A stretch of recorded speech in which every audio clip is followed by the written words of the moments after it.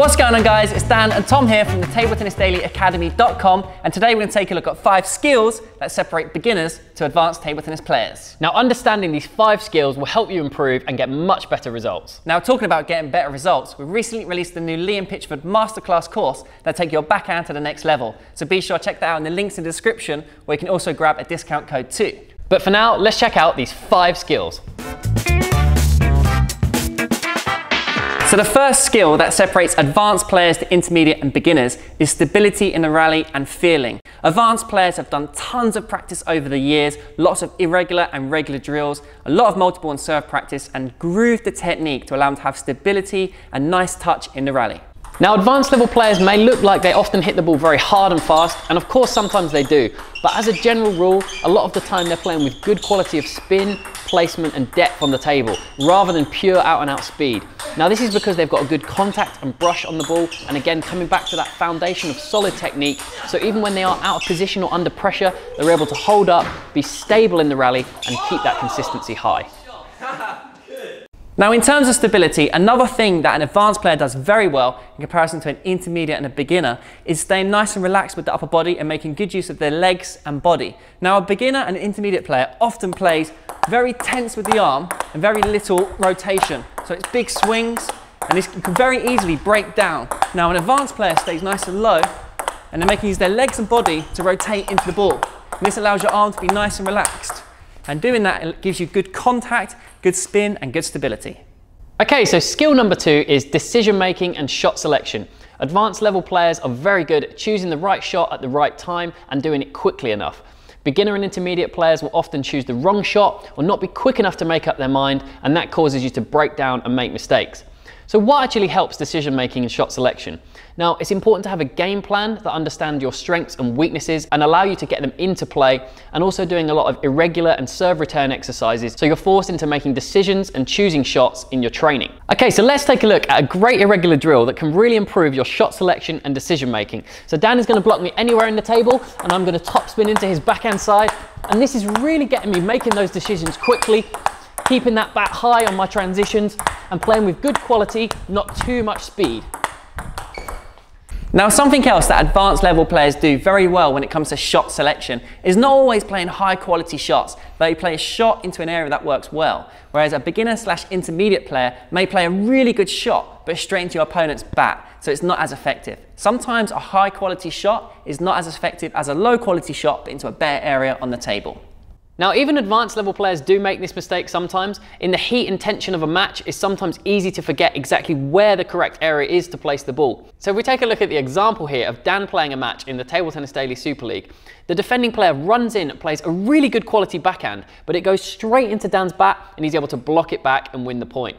If the player had played a lower quality or slower shot into the body or wide into Dan's forehand, it would have been very difficult for him to block this ball back, and he would have lost the point. Now, following on from decision making and shot selection, advanced players have a high ability to read the game. They're very good at picking up the opponent's cues, where they're going to place the serve, how much spin they're getting on the ball, but most importantly, understanding their opponent's strengths and weaknesses. Yeah, now if we take a look at the example here, I'm playing an opponent who really likes to get in his forehand from the backhand side, and he's got a very strong forehand. So here I'm able to pin him in the backhand side, and then when he looks to turn, switch him wide into that forehand corner. And that's an example of being aware and reading the game well, understanding the tactics and understanding the strengths and weaknesses of the opponent.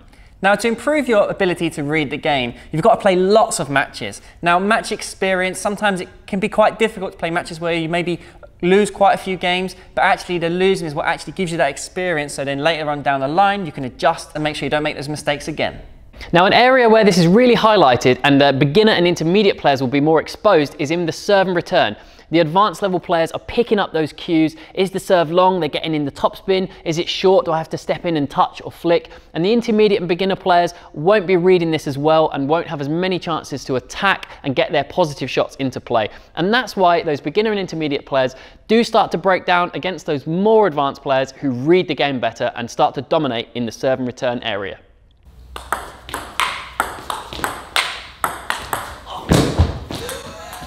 Skill number 4 is not having an obvious weakness. Now again, this comes back to reading the game. Those advanced level players will quickly pick up an obvious weakness in the intermediate or beginner level players and target this. If you don't have an obvious weakness, then it's much harder to play against you tactically, and you can stay in the game longer and not get put under pressure.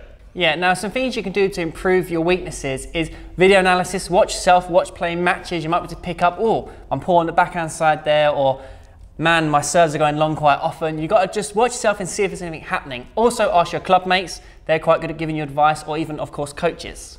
Okay, so last but not least, but skill number 5 is the mental side of the game.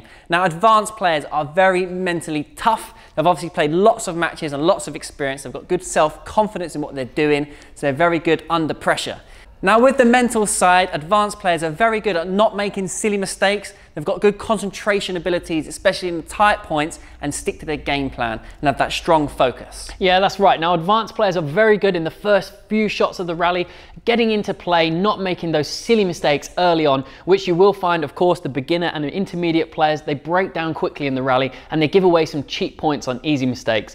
What you'll see advanced players do, they're very good at the beginning of the point, keeping the ball in play, and then even doing it with a higher level of quality and consistency than the lower level players. So talking of not making silly mistakes and having that concentration and focus on sticking to the game plan, let's go back to TTDSL and have a look at Dan here, where he's juicing the 5th and he manages to not overforce, he just gets that good control and quality of the block into a good position on the table rather than going for a big swing. And again, that comes back to those advanced players choosing the right shot and having that focus and consistency under pressure and sticking to their game plan. Yeah, and I think you're right, Tom. Concentration is really, really important, and you can notice this. The more you play table tennis, the more match experience you get, you just get better at concentrating all the time, and you get into the zone quicker. Exactly right, and that cuts out mistakes, and that is a big difference between beginner and intermediate players compared to advanced players. So there we go, guys. There were 5 skills that separate beginners to advanced table tennis players. Now, advanced players, they practice often, they have tons of match experience, but they also learn from their mistakes. That's right. Now be sure to let us know in the comments below what else you think separates beginners, intermediate and advanced level players. Now also be sure to check out our new Liam Pitchford Masterclass course in the links in the description, where you can grab yourself a 30% discount code. But for now, be sure to like and subscribe. Thanks for watching.